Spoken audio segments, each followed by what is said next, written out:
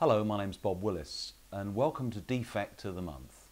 Each month we take an opportunity of looking at defects that are featured on the NPL Defect Database, a free resource that you can use 24/7. Solder shorts or poor soldering of multi-leaded components during a surface mount wave soldering application is 9 times out of 10 related to the design.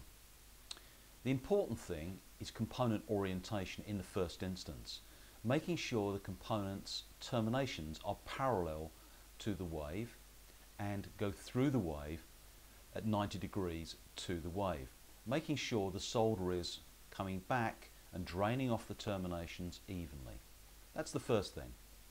The next thing to make sure is that the lead extension away from the body of the component is sufficient. A lot of people tend to increase the pad size for wave soldering. The key thing is extending the lead away from the body or the way from the lead to make sure the solder can get to it. Remember, the body of the component is the thing that's actually pushing the solder away from those terminations.